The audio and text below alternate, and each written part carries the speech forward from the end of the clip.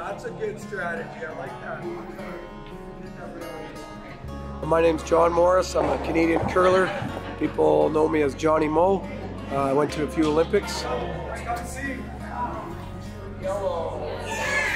We're up here in Churchill, Manitoba. We're here as part of the Winterruption tour. A few other Olympians and I came up here and just trying to revive the curling in the community and just engage with a bunch of the youth and the locals about the power of sport. Well, sport was huge for me growing up. I learned things about teamwork, achieving goals, making friends, socializing. So that's something that, especially in a community like Churchill, it can be a little bit isolated. It's vital that you have outlets so that you can, find social activities, stay active in the community, and just, get you out of your house when it's minus 20 or minus 30 all winter.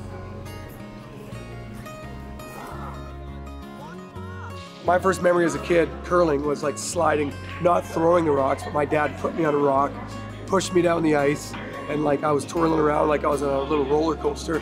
So it seems like kids like that, more than throwing the rocks, they like to slide down the ice. So that little memory might be the ones that gets them hooked on curling.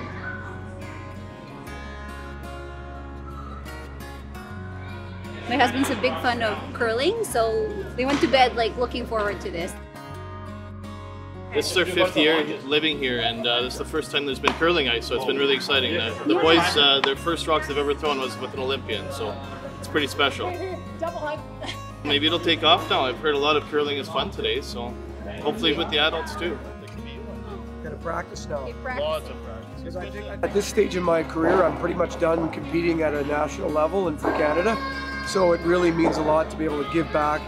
If you can make one or two differences in a few of the youth's life and maybe get them starting a sport that they never would have been able to try, it's all worth it.